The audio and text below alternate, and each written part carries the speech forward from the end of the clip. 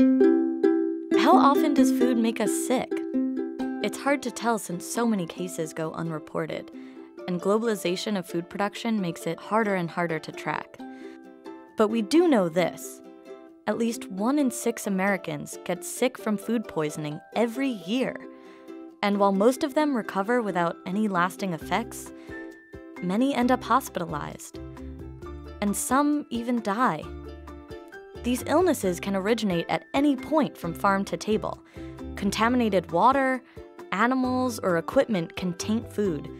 Unhygienic conditions can allow pathogens to grow. Improper temperatures can cause food to spoil.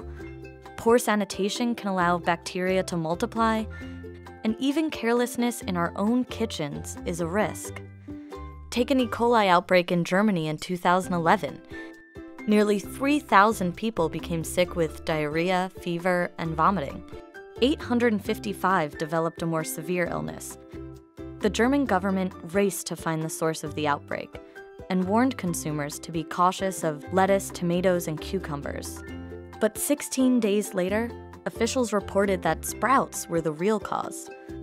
In the end, 53 deaths and more than 3,800 cases were reported, affecting 15 countries.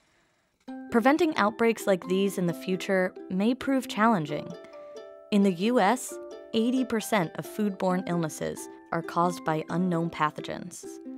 But by monitoring the risks in our food chain, we all might dine with a little more confidence.